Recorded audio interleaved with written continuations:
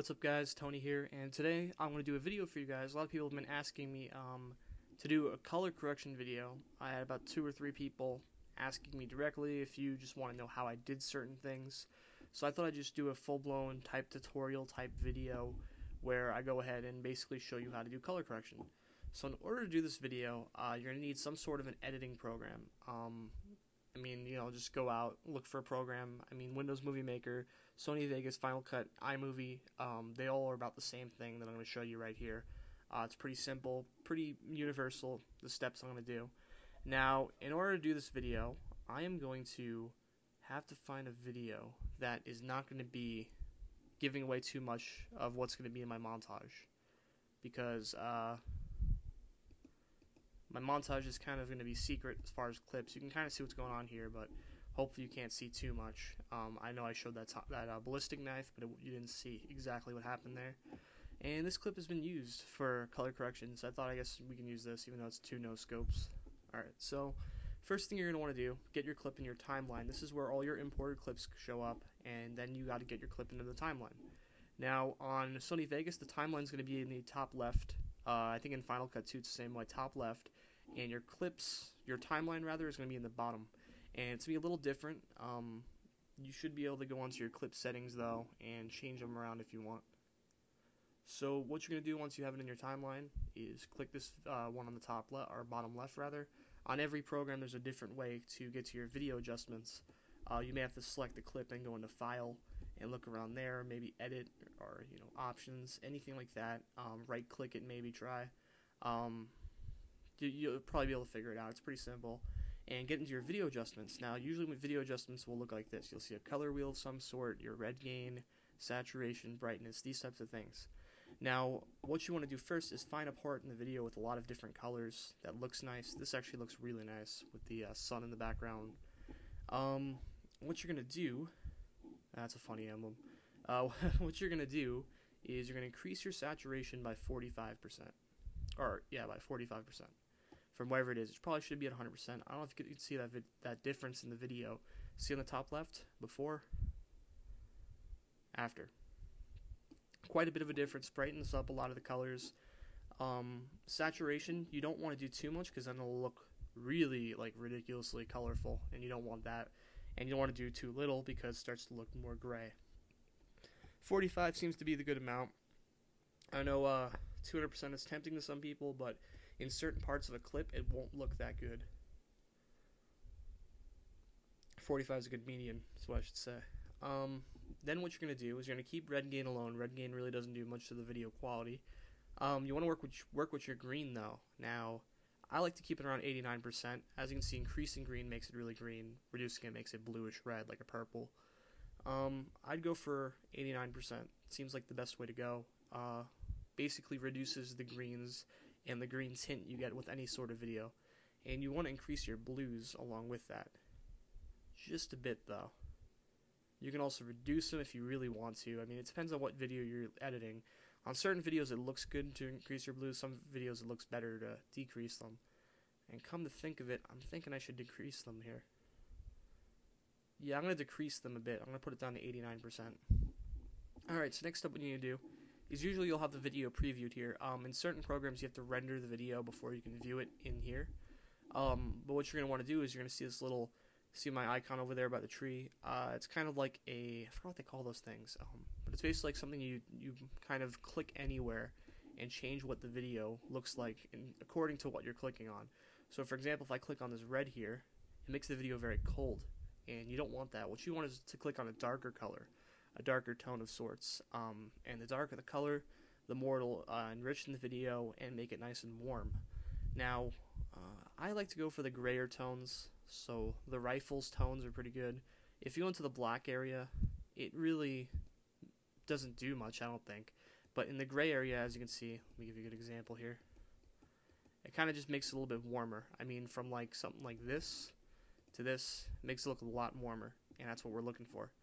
Now, there you go. That's pretty much as far as video settings, that's what you want to do. When you're making a montage, I recommend you bring down your audio to about 25%. Clip-wise, you can do whatever you want. You can make it slower, you can make it faster. And stabilization, some programs offer that. Really, for a video game, you really don't need stabilization. And another thing I like to do is to add a video effect. Now, depending on what type of video you're looking at, on certain maps that are really dark, I'll add a hard light effect. Now, this one's kind of a brighter map, so it doesn't look that good. Tell you the truth, I don't think any effect will look good on this sort of a map. But on certain maps, you might want to add hard light. Cartoon is a fun effect. A lot of people like to add this to make like a comic book type look. If you want to see this being used by a very prominent editor, look up Joe Handsome. Raster can be used to show different types of, like if the music is like more of a techno type beat, you can use this during a certain part where synths, which are like that kind of like, I'm not going to make a sound effect, kind of like weird sounding thing, or use it just during certain clips. You can watch some of my montages to see how I do that. Flipped, I mean, if you want to do flipped, sure, go ahead. Film grain, you get some people like to put, something like this with a blur on the outside, looks kind of nice. Dream, if you get a really good clip, it's good to use like a dream or a glow effect. If you have a themed montage, old world. Bleach bypass for like a darker montage. Some people actually use this in all their montages. I think Reaps uses it a couple times.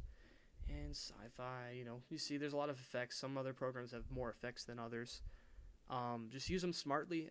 One thing I like to use is, get up to where the clip is, the shot, and I like to split the clip and add an effect to it as soon as I get the shot. So that's, it's a creative thing to do. There you go. That's about it for basic color correction type settings. Next up, we're going to look into render settings now. Render settings on iMovie, if you export movie, you get literally no options. You get some HD options, and that's it.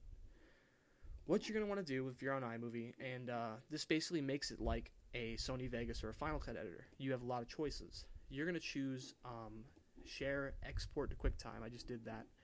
And it's going to allow you to go into options down here, and you get basically very, very high-tech options, almost as good as some of the programs out there that higher-end people are going to be using. I do use Final Cut sometimes, but I wanted to use a very basic program that a lot of people use. Settings-wise, you're probably going to want to go with H.264 since it yields the best quality. But MPEG-4 video is also really good because it reduces the size just a bit, and it makes it easier for YouTube to upload. FPS-wise, you want to keep it at current. You want to make sure it's the same FPS. As far as keyframes, you can go at all if you want to. I keep it at 24. That's what I would do if I were you. Best quality, if you want the best quality. If you want small file sizes, go with high. But best is fine. Encoding, best quality, multipass. And that's about that. Now, filter. You want to add sharpen. So before, what it would look like is this. You're going to click on sharpen, open it up, and then select sharpen, and keep it at 1 at least. Size, size-wise, I mean, it's up to you. HD PVR is capture in 1080p.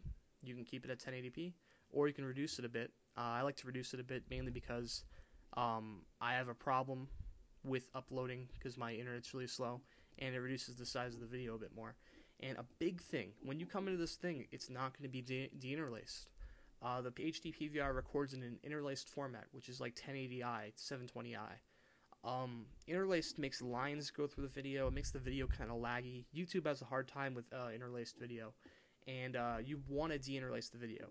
Deinterlacing the video, though, will take quite a bit of time to export the video. I mean, I've seen videos that take 10 minutes to export, go up to an hour or two.